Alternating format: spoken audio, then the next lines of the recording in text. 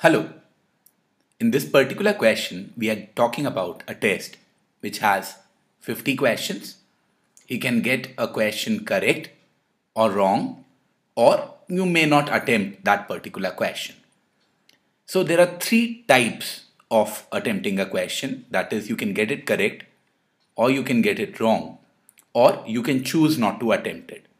So there are 50 questions. So the number of questions attempted correct plus wrong plus not attempted is going to be 50.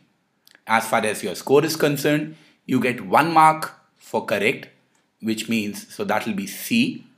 You get minus 1/3 for a wrong answer, so minus W by 3.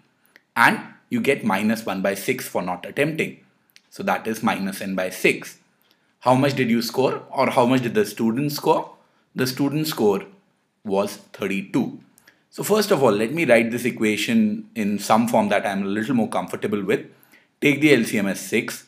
So you'll get 6C minus 2W minus N as 6 into 32. 30 into 6 is 180 plus 12, or this gives me 192. Now if you add these two equations, that is this one and this one, what will you get? C plus 6C is 7C. W minus 2W will be minus W. The N and N will minus N will cancel. And here you will get 242. So this is the basic information that is given to us.